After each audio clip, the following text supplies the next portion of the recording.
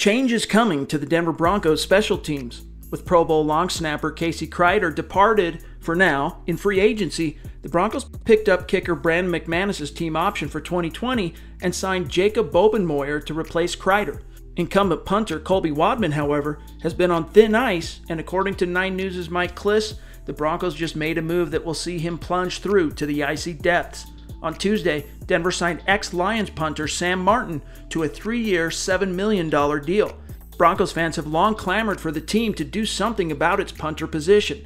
The original plan was for 2016 7th-rounder Riley Dixon to succeed Britton Colquitt after Super Bowl 50.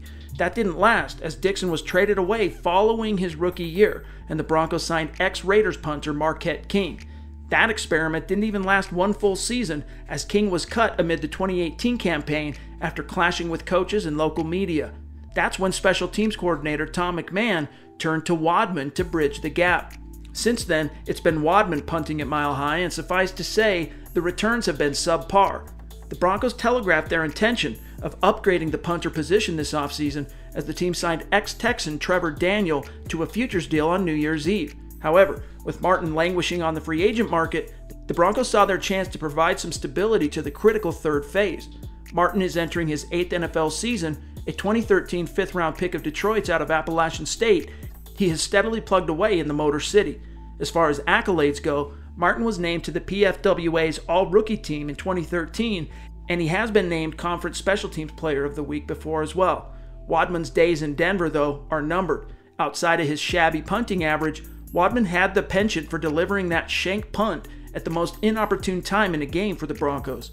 The best punters are weapons for their team, helping to flip field position and contributing to wins. Wadman has been a liability that the Broncos have simply lived with for too long, and I'm not sure why. This pretty well sums up the statistical differences between the two punters. Quote, Martin ranked 13th in the NFL last year with a net punting average of 41.8 yards and was number 2 with only 4.5 yards per return. He was tied for 18th with a 45.8 yard gross average. Wadman ranked 17th with a 39.4 yard net, 25th with a 44.4 yard gross average, and 29th with a 9.8 yard return average. Close quote. Is Martin the second coming of Tom Ruin?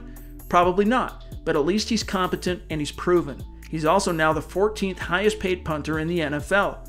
Martin has been paired up with ex-Broncos kicker Matt Prater for almost his entire career. Now he'll get to make buddies with McManus and likely Bobenmoyer. For Mile High Huddle and Sports Illustrated, I'm Chad Jensen.